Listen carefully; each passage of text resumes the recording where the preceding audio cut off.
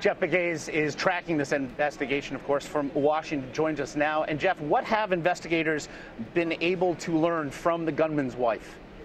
Well, she has been cooperating. She told investigators, according to our sources, that she tried to talk him out of the attack or whatever he was planning on doing. So she is talking to investigators. She's been interviewed twice, took a polygraph test.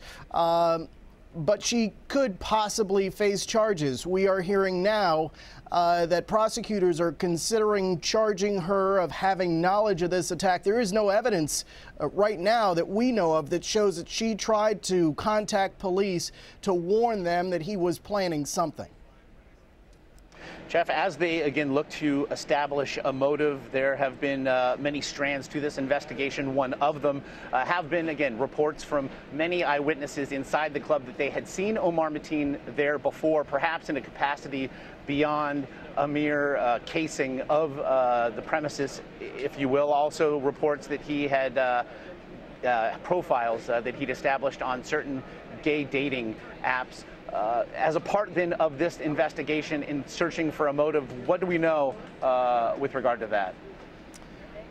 Well, you have to look into whether his sexuality played a role in this. As you noted, Josh, there are people who say that he was a regular in that club. And so, yeah, they're looking at the whether he was a user of gay dating apps, whether there was some sort of conflict between, in his mind, between his religion and his sexuality. But there are obviously several factors here that are bubbling up to the surface.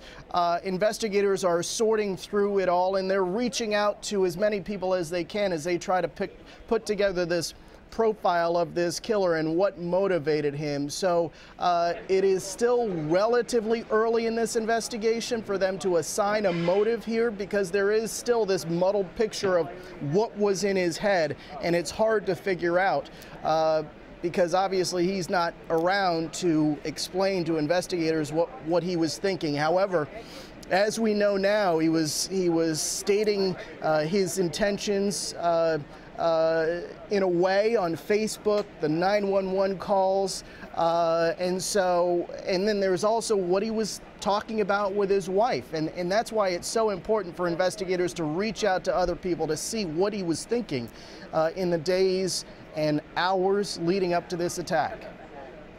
Certainly constructing a complex and complicated profile, to be sure. Jeff Pegues from Washington, we thank you.